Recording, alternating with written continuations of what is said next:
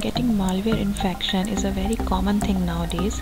Today we will tell you a very quick and convenient solution to get rid of this problem. So just go to the file manager of your website, click on the public's HTML folder, and here you will find a folder that is WP includes.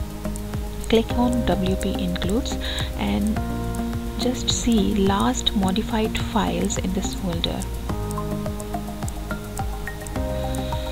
Here are two last modified files, that is WP TMP and WP feed. You just need to delete both of these files.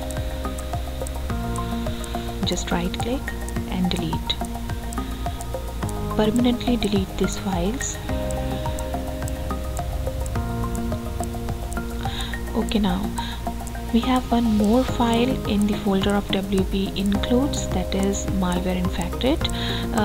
That file is WP VCD .php. Just delete it also, right click it and delete. You need to just permanently delete it. Okay, now the themes of our website are also infected with the malware, so you also need to clean the functions.php file of your theme. Just go to the themes folder and click on your theme folder and then find out functions.php.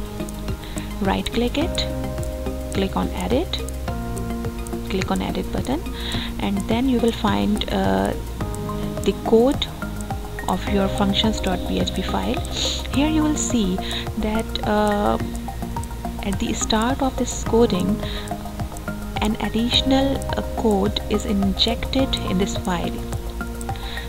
This code is malware coding which is being injected in the coding file of your website.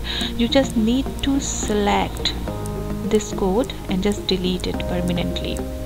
Delete it completely, and also delete this line. Do not remove these lines, the sky will fall on our head. Now the file functions.php is clean from the malware infection.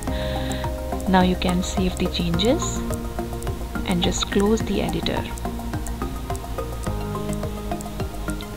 That's it. You can view the functions.php now. Your website is completely clean from malware. Thank you so much. Click on the bell icon and subscribe our channel for the latest updates.